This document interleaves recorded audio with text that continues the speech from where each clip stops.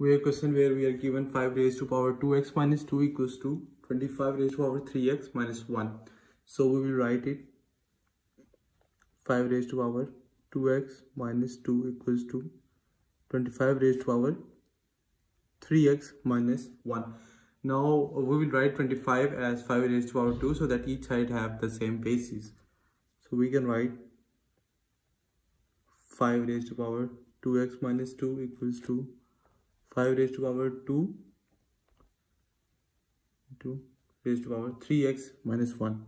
So 5 raised to power 2x minus 2 is equal to 5 raised to power 2 into 3x minus 1.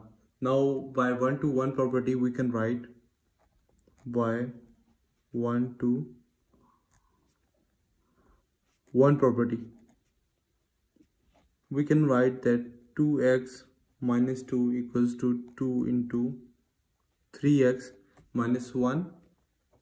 Now we will solve for x. So we have 2x minus 2 equals to 6x minus 2 minus 4x minus 2 equals to minus 2. So minus 4x is equal to 0. So x is equal to 0. That is our solution for the given question.